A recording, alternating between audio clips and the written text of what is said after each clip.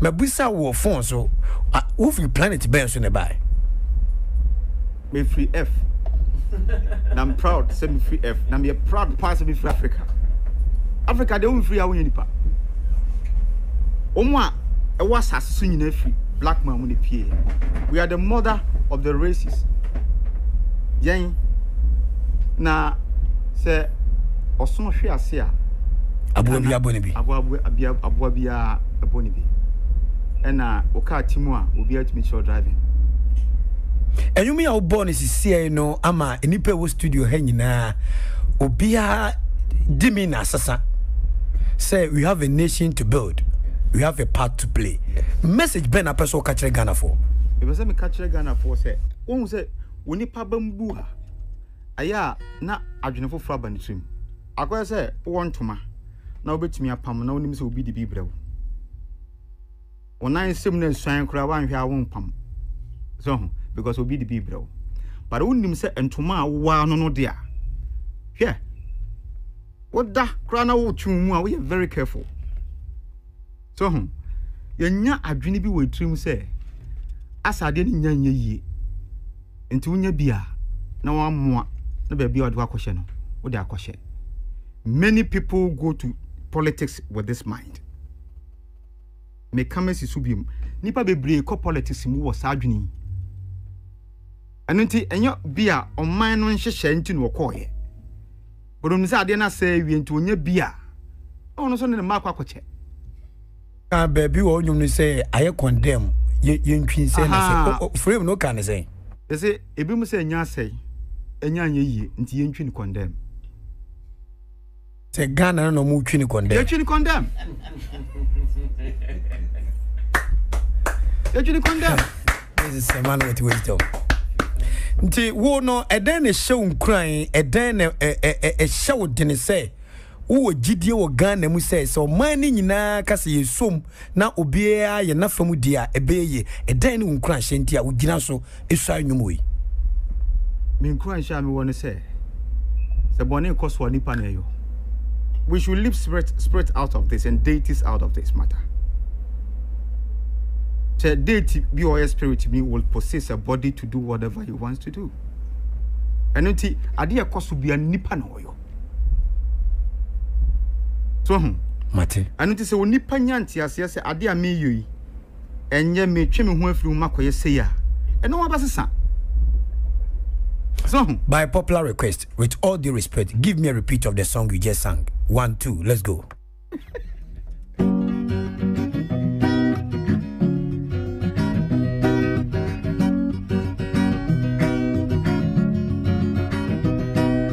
Ghana, I bet you my yo, my young come here.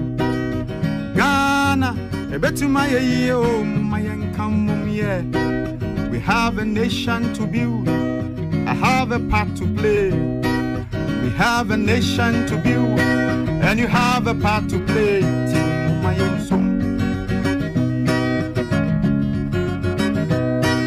We have a nation to build. I have a part to play. We have a nation to build. We have a part to play.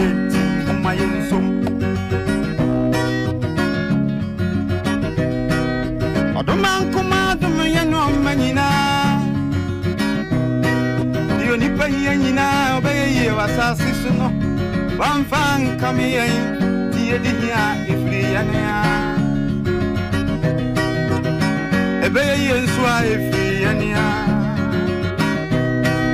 Ebinum senya yenti edwini condemn yabi. Wani koswa nipa na eyo. Nase nipa jai boni no ya ibe unu papa nkome enti kai say we have a nation to build. You have a part to play. We have a nation to build, and I have a part to play. I wish the good people of Ghana sank nipa dodo na betie na yentie ni sa keke na nke fiti na koi yensesa yesu ene ye ban na yenye ni kakra na ebeduru ho. Mark, we are too passionate about Ghana. Eden we hu Ghana ho. Hwe se okohia kwada bi na ne papa potomanto a ne japade wo mu na hye ne sa asa akra ne nyansa o nyansa eja bia de na de som bu beja ne benyansa ni that's it hwe wi ase nyina se hefa na japade wo pa Africa. And you think God Almighty God will give all this thing to foolish people? Never. No.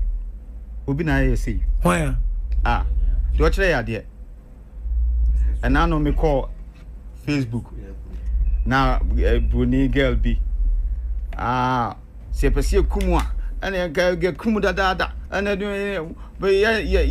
bibia ya ne mamu toothpick crack and the mamu ti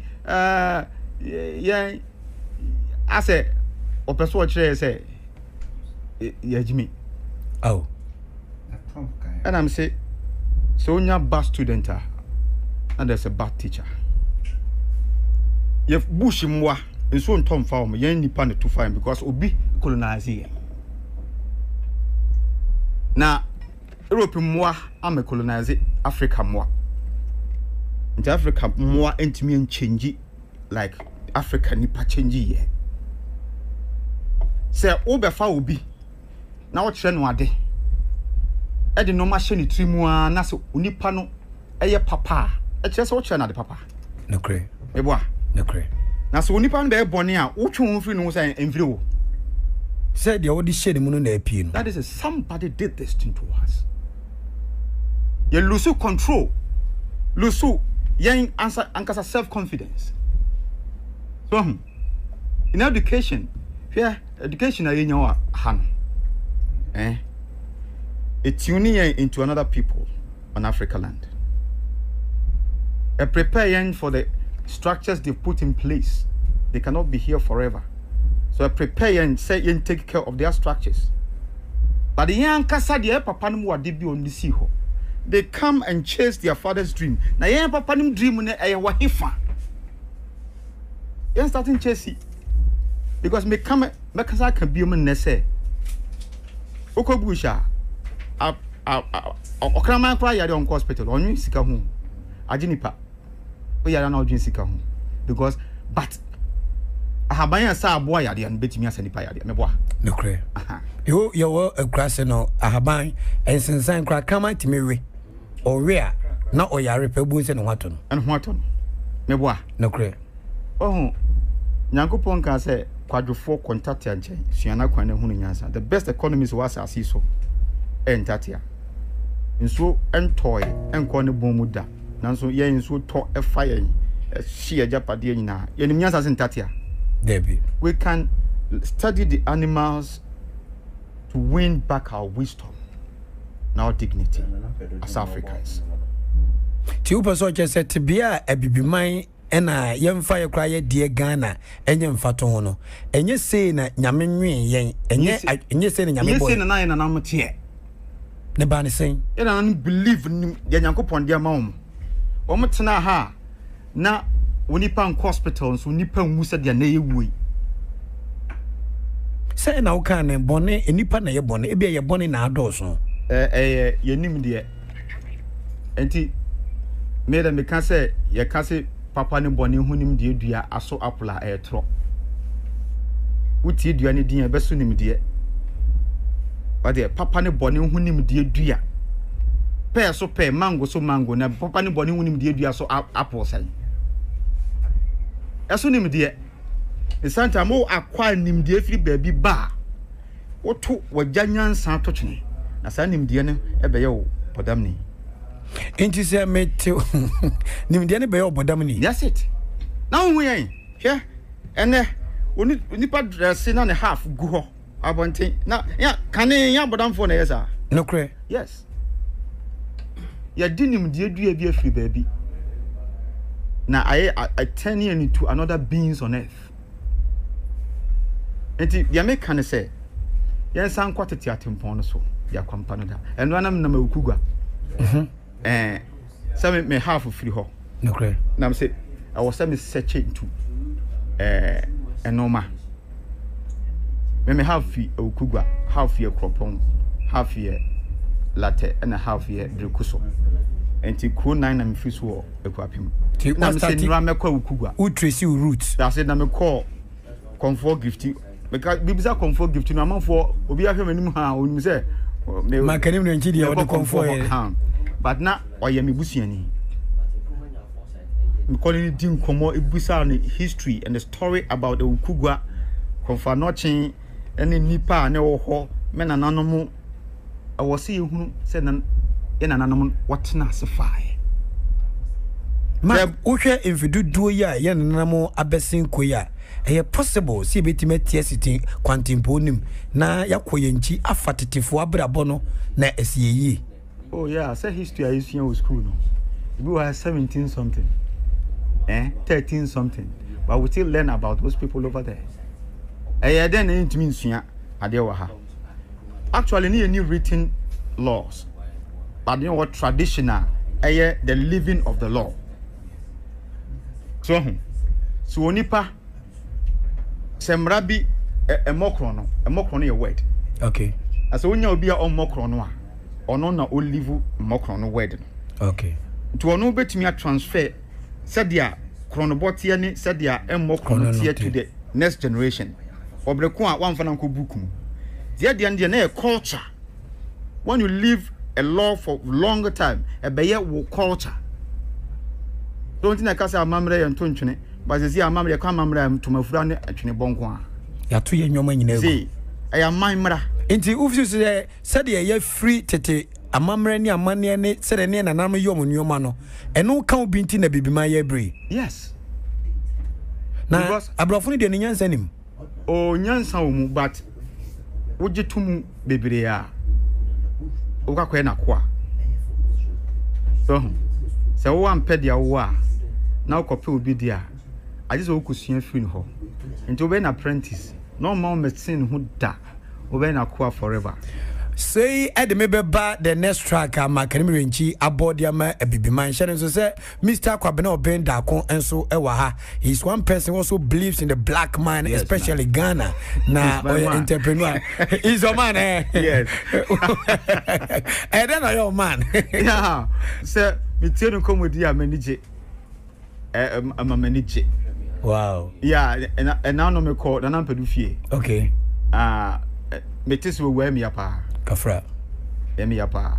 Because me tie nu mo a me manage me boa na me ho atome. Okay. Say there's wisdom in nasamwa okan. Okay. Manage wisdom ho.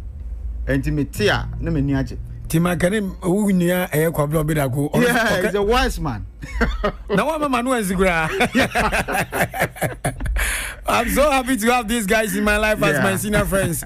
Okay, my main message back so I say, this is the second King Solomon of our time. Mr. AHENKAN, thank you very much for bringing such a great personality into the drive show to inspire the youth and the elderly. Respectfully, my name is Kingsley Isaac Okansi. Okansi. Baby, I question what in the verse.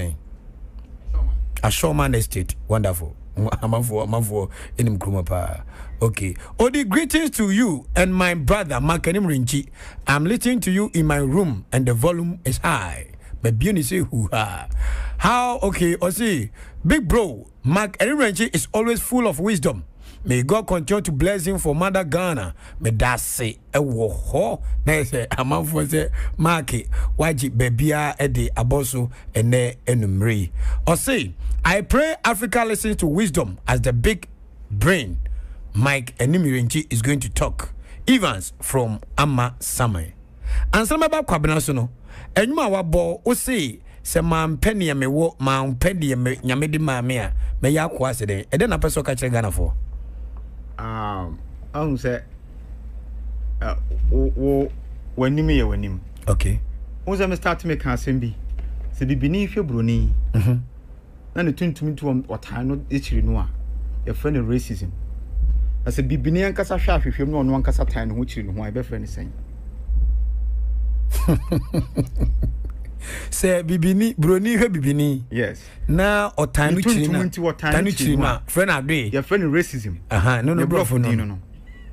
Na say bibini ankasa hwa hwehwem. Se me odi AHENKAN. Me hwa hwehwem. Na se me ankasa me chiri me ho tan me ho a. No say friend sen. Any asem sebe. Drop the track and let me see. Bama me track no. Bama be yi track no to. Bibi ni hwe